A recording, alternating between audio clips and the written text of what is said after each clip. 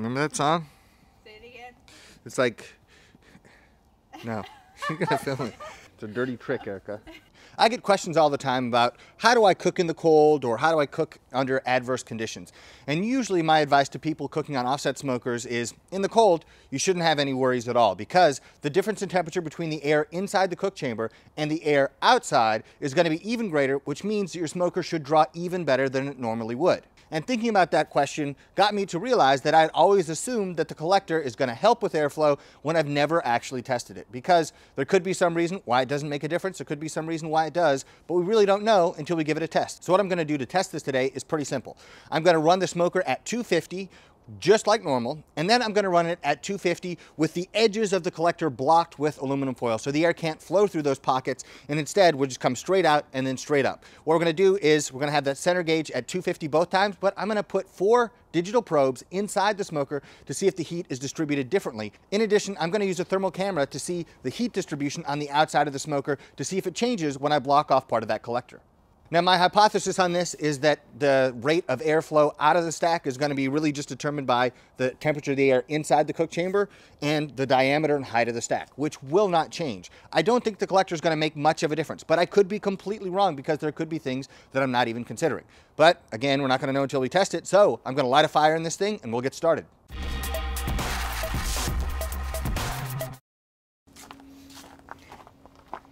Okay. All right. Ready?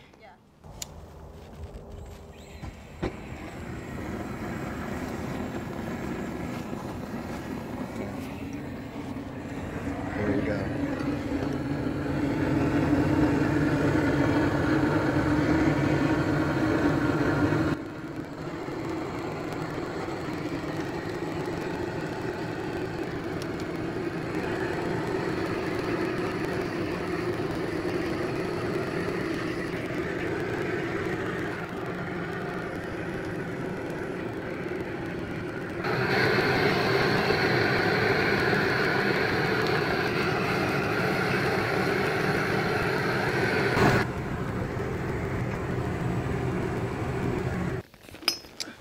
Is it hot in the cook chamber?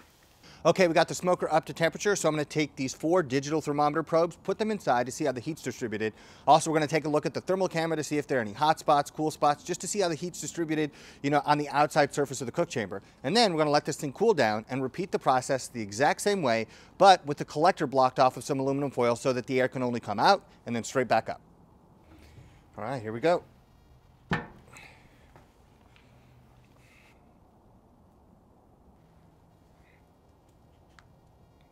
Okay, so we have our temperatures here. On this side at the top, we have 267.2. On the bottom, we have 260.7. Up top on the left side, we have 247.9, and on the bottom, 237.0. So about a 30-degree difference from the hottest part to the coolest part. And now it's time to take a look at the thermal camera to see if we see any differences on the outside surface rather than just what we're seeing as a snapshot on the inside.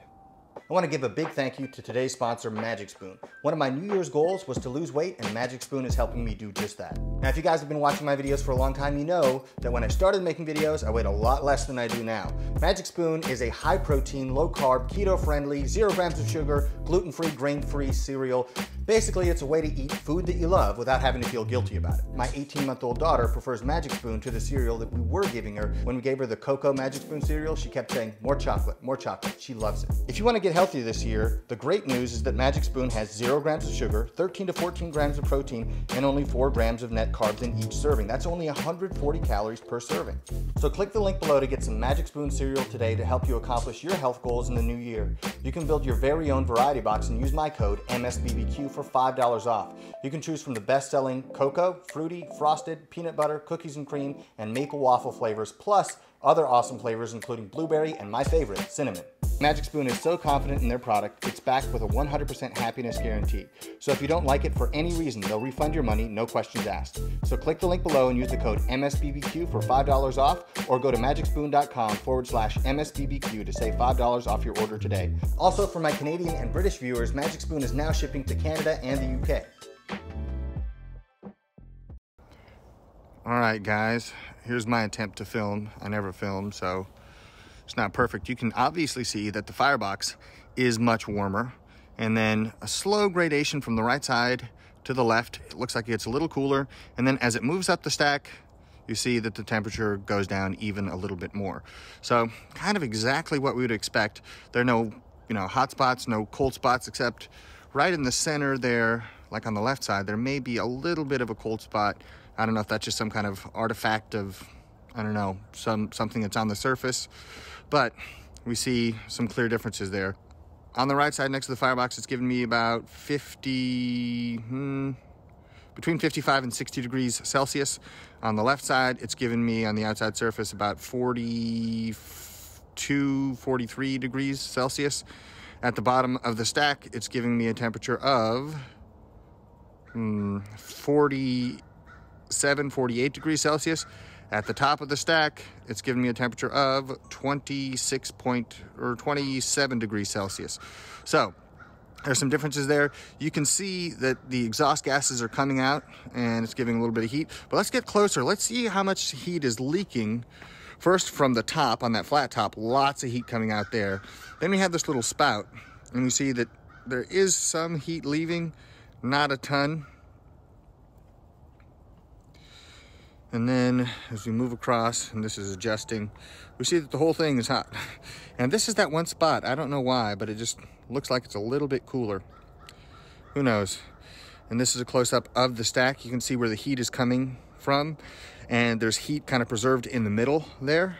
And then at the bottom of the stack, moving up, this is kind of what we're seeing is the temperature difference. And you can kind of see a little bit of that smoke and heat leaving.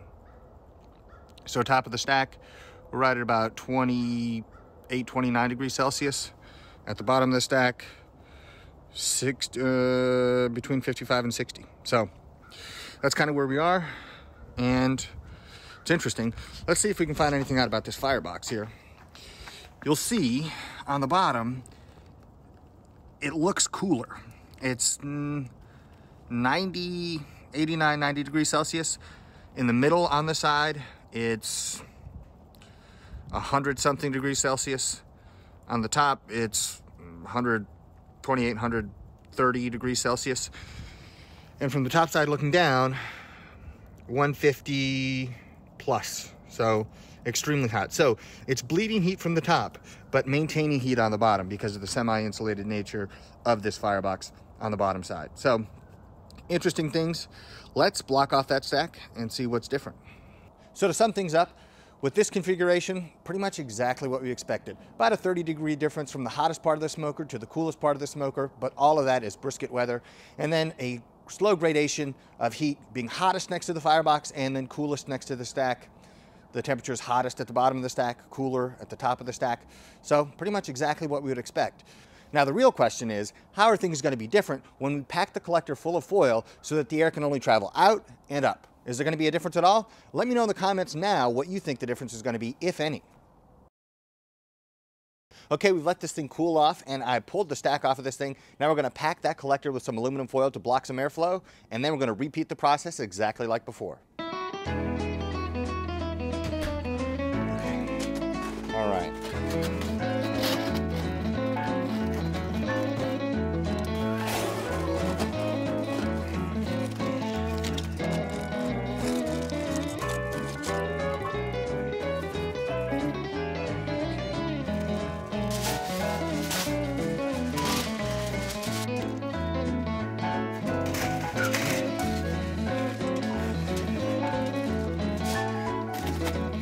Okay, that's my best approximation using some aluminum foil. So I'm going to get the stack back on and then light up a fire.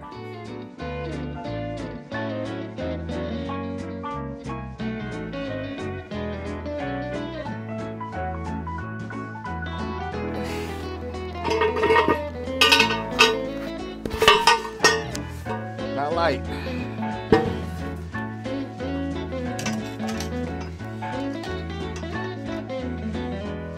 Oh, that is cold.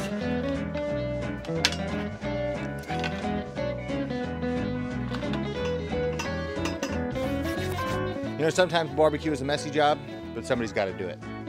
Here we go.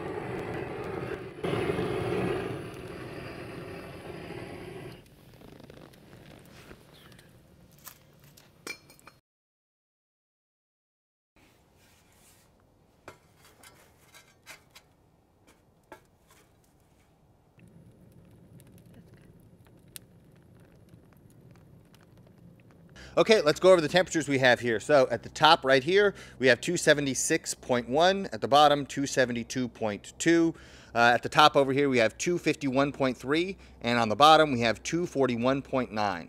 So not a huge temperature difference, not really appreciably different from the temperatures that we got before. Now, one thing that I do want to mention is when I was heating this thing up, when I was lighting the logs, and this thing was really hot, like 400 plus degrees, I noticed that the difference in temperature between this side and this side was smaller than when the stack collector was just like normal. So that's something that also happens if you just use the damper on the stack and close it down a little bit and restrict airflow.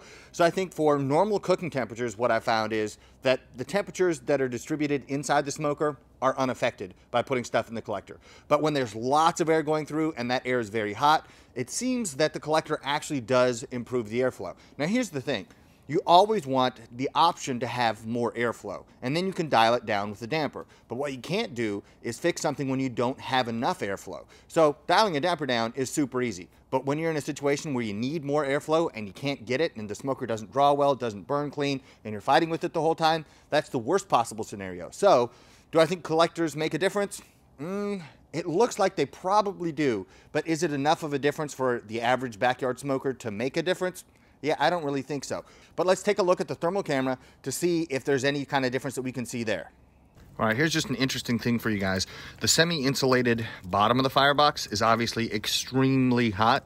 And so I think that's what helps with the coal bed and lighting the next log.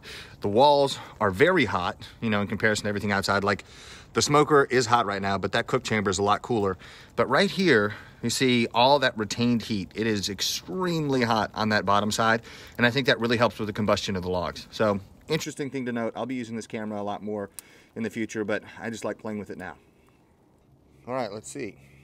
We're picking up right side, about 54, 55 degrees Celsius. Left side, 35-ish, 33, 4, 5 degrees Celsius. Bottom of the stack, low 40s. Top of the stack, getting about 20, it's changing a lot. Maybe 25, 28 degrees Celsius. A little brighter on the right side because it's a little hotter, but generally pretty evenly distributed across. Okay, after taking a look at the thermal camera, I don't really see anything different, but this isn't a perfect test. A perfect test would be I cut the whole stack and collector off and I just put a straight pipe out and straight pipe up on there. But this is the best we can do. But the question, do I notice a difference with the stack collector kind of blocked off and with it completely open? I think maybe a little bit, but I think what's more important than having a collector is having a stack of sufficient diameter and height to have really good draw. Now, I think the collector helps, but probably for most backyard smokers, if you have a great stack, the collector isn't super important. But if you're trying to get from, say, 98% to 100% of the maximum possible airflow, well then, yeah, I think it might help. But if that's going to be the decision between one smoker and another, I don't think it really matters. Look more at the stack than whether or not it has a collector. Hey guys, I hope you enjoyed this video. I was going to do some more filming today, but as you can see, the weather's not really cooperating. And I also want to give a shout out to all the people who joined me on the Zoom call, on Patreon, got a chance to interact with people, just hang out and answer some barbecue questions. It was super cool. If you guys want to check that out, just go over to patreon.com and look for Mad Scientist BBQ. You can also follow me on Instagram, Twitter, and Facebook at Mad Scientist Barbecue. I'll see you guys next time. Is measure the temperature, okay, if the collector was used, okay, all right. And then we're gonna, all these snowflakes. Now, the real question is, how is this gonna be different when we apply, I can't say it. Here we go.